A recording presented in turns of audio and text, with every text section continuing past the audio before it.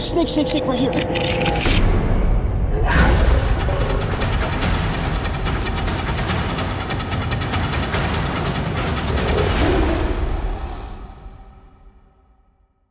Animal oddities have always captured our attention.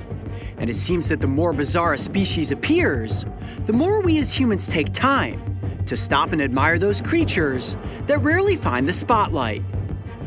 The Brave Wilderness channel has always taken pride in its ability to get the Coyote Pack excited about animals like giant ink-spewing slugs, alien-looking slimy salamanders, and nightmarish tooth-wielding worms.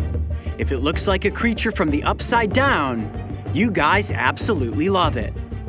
Today we are exploring an ancient forest of towering trees, located in the Tottori Prefecture of Japan. Considered the least human-populated area in the country, this environment is rich with animal biodiversity. From amphibians such as tree frogs, Look at the black mask running down both sides of the face. It's so cute. to slithering predators like rat snakes. Yeah, a little four-line rat snake. A very bitey one. The reason this location has such an abundance of animal activity, aside from its lack of human encroachment, is largely due to its life-giving levels of saturation. Not only does crystal clear mountain water flow completely unobstructed by man, but the forests are also dense with vegetation, like ferns and mosses. Ultimately, this yields the perfect combination of environmental factors to support and keep hidden creatures you wouldn't normally find anywhere else in the world.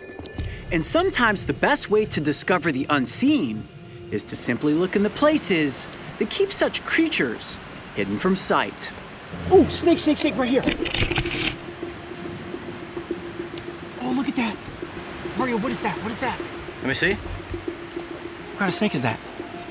Oh, that's a ground snake. A ground snake? Yeah. A Japanese ground snake? It's pretty rare. Really? Yeah. Wow, okay. Well, let's film something with this for sure. Mark, we got a little ground snake. Woo!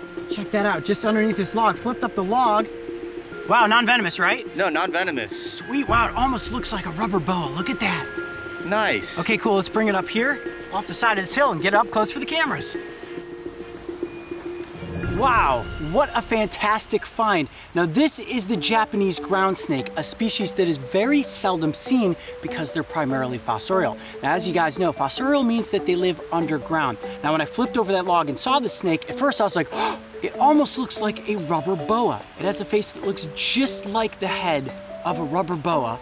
And this is a very fragile species, so I don't want to move it around a whole lot. I want to try to keep it in one position.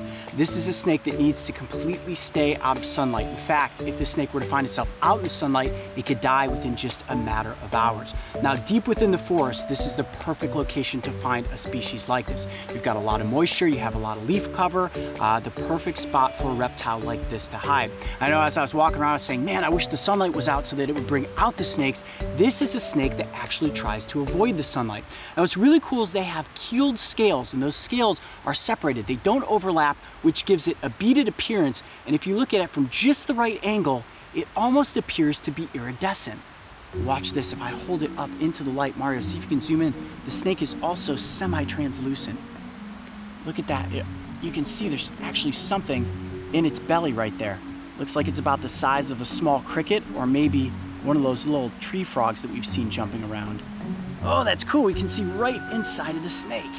Now, one way to easily identify the species, let me turn it up in the air there. Take a look at the black stripe running down the dorsal side of the animal. Wow, what a unique species.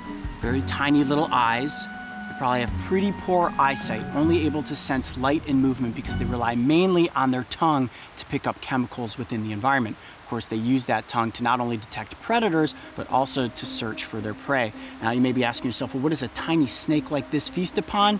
Small amphibians and likely small insects. Nothing very big would be able to fit into the mouth of this snake.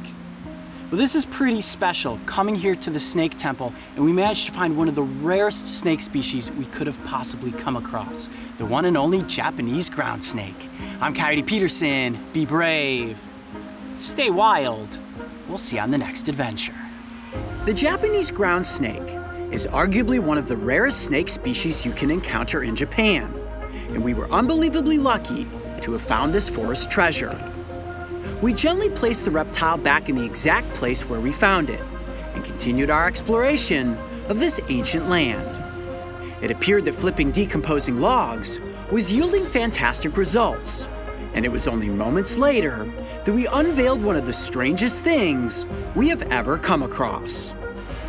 Stay tuned for the bizarre conclusion as we get an alien-like creature up close for the cameras. And don't forget, subscribe so you can join me and the crew on this season of Breaking Trail.